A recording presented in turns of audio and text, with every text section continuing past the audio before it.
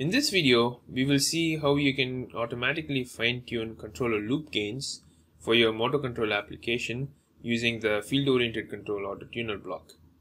In the closed loop simulation model here, we have the plant model containing the motor and the inverter model blocks.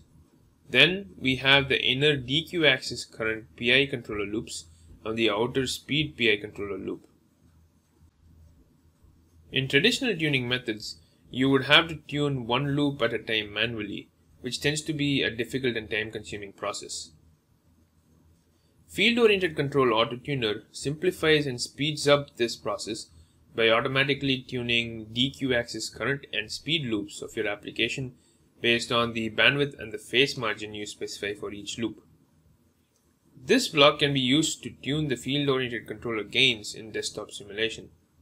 Essentially, it runs auto-tuning experiments for each of the loops by injecting perturbations, recording the output, estimating the plant frequency response, and tuning the PI controller parameters. Let's see how this model is set up to automatically fine-tune the gains using the Field-Oriented Control Autotuner block. First, we set up the speed reference profile for the motor. We will let the motor ramp up its speed to reach a steady state of around 2500 RPM using initial controller gains. Then, we will raise the speed reference to 4500 RPM, followed by a reverse in the direction of spin to 4000 RPM to see how the controller performs initially. Then, we will bring the motor speed back to steady state at 2500 RPM and use the Field-Oriented Control Autotuner block to run those auto-tuning experiments for the inner DQ current loops and then the outer speed loop. After the block has tuned the gains, we will run the same transients in the motor speed reference and check the controller performance with the fine-tuned gains. With the speed reference profile set, we will set up the Field-Oriented Control Autotuner block and tailor the auto-tuning experiment settings. The initial PI gains for the control loops have been set up here using data store memory blocks, and the Field-Oriented Control Autotuner block is set up in this subsystem named the FOC Autotuner. This block in the subsystem outputs current and speed loop perturbations to the controllers and measures the resulting controller outputs, motor currents, and speed to tune the gains. To tailor the auto-tuning experiment settings, we will look at the block dialog of the Field-Oriented Control Autotuner block. Under the parameters, we see the loops that will be tuned.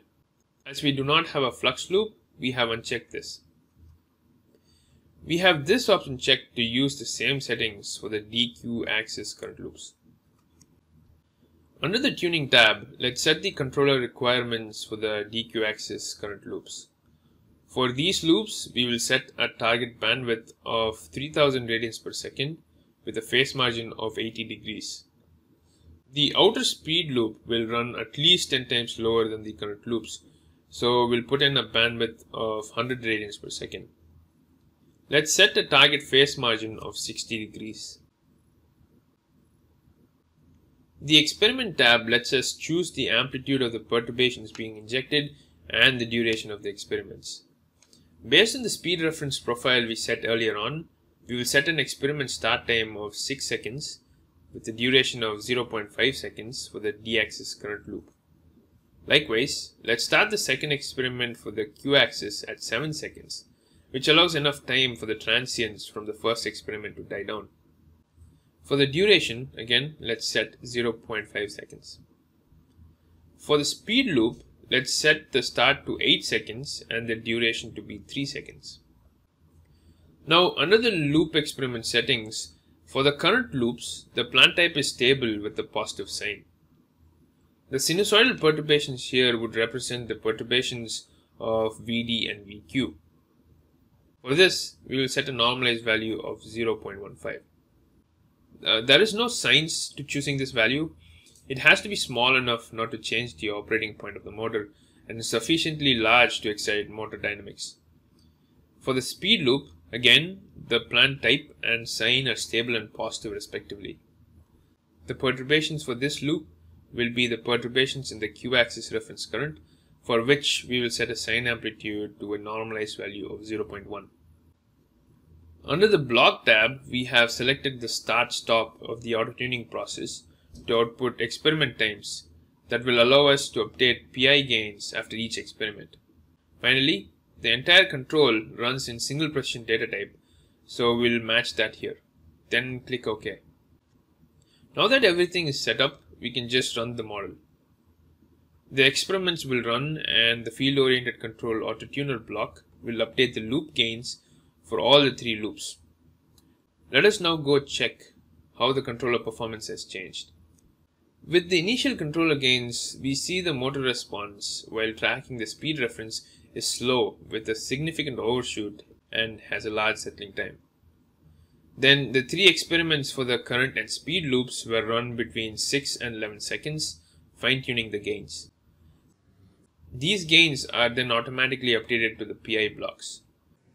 With these tuned gains, we see the controller brings about a better reference tracking performance with better rise and settling time. Note that you can still modify these auto-tuning experiment settings and further fine-tune these gains for your application. So in closing, we saw how to use the Field Oriented Control Autotuner block to tune the gains of a Field Oriented Control algorithm in the desktop simulation model. You can also generate code from this block and deploy it to a speed-goat real-time machine. You can then auto-tune the gains of your Field Oriented Control algorithms in real time against the motor hardware.